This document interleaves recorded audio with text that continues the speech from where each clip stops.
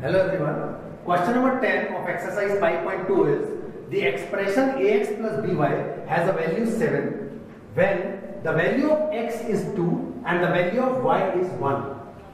If the value changes from 2, 1 to x as -1 and y as 1, then the value of that expression will come out to be 1. So we are saying that ax plus by is equals to 7. In the case when x is equals to 2 and y is equals to 1.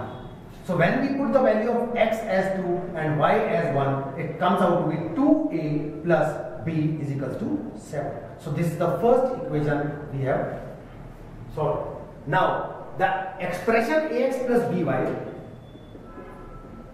has a value 1 when the value of x is -1 and the value of y is 1.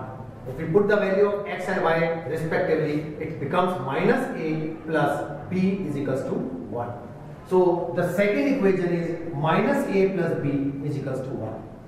Now, as we have already told that the two simultaneous equation can be solved easily when the coefficient of any of the variable, either a or b, are equal.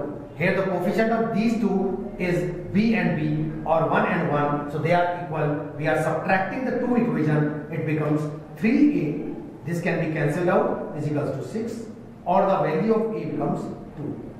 When I put the value of a 2 in the first equation, it becomes 2a plus b is equals to 7. The value of a is 2, so 4 plus b is equals to 7, or the value of b comes out to be 7 minus 4, that is 3. So this way we can solve the value of a and b. This is the last question of exercise 5.2. If you have any problem, any doubts, you can contact us or email us. If in case you want some other questions to follow or to make the videos of other questions, you can also email us. Thank you.